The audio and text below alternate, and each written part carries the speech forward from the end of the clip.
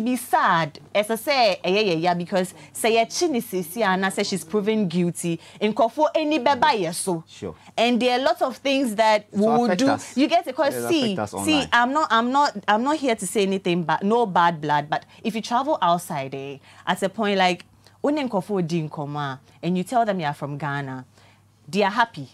And the kind of things I know that Nigeria is doing so well, and I'm not here to say that Nigeria is not doing well. But if you hear the kind of things they say about Nigeria, any so imagine when you travel outside, Sana in Kofo Ejiyetum, they embrace us. They even take you back to the history, talk about Kwame Nkrumah and all of that, sure. And now this whole thing bringing their minds here. We are Ghana Nikana or Fatia Bruchena say, oh, wafa me thought laptop, Jima me cry na Osho because when you say Namukra say fraud namoye, it will kill a lot of things, even our artists. Yeah, it will kill them. It will, exactly.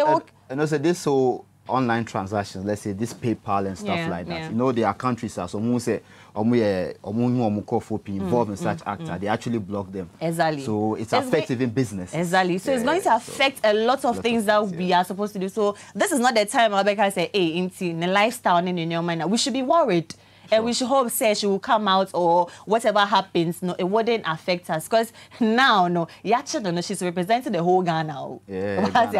We read this story from the U.S. attorney. They were talking about the fact that she's a Ghanaian influencer. Exactly. Ghanaian influencer. So she's representing the whole Ghana in a bad way. Yeah. So we shouldn't be happy at all, say, at all. And I was reading AEB and Uncle for say, one lady, I don't want to mention her name, she's like, this